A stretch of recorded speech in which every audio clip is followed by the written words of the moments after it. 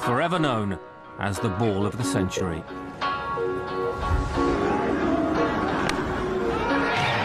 He's done it. He started off with the most beautiful delivery.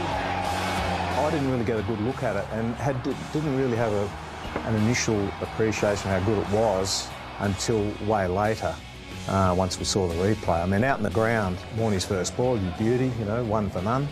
Thanks for coming. But then the boys started to talk, you know, particularly Ian Healy behind the wickets as the keeper, sort of saying, oh, AB, that was seriously good delivery. It just swung enough to bring Gat towards it, just enough. His front foot didn't move out just enough. His bat was just a bit slow. It spun just enough to hit just the top of the off stump.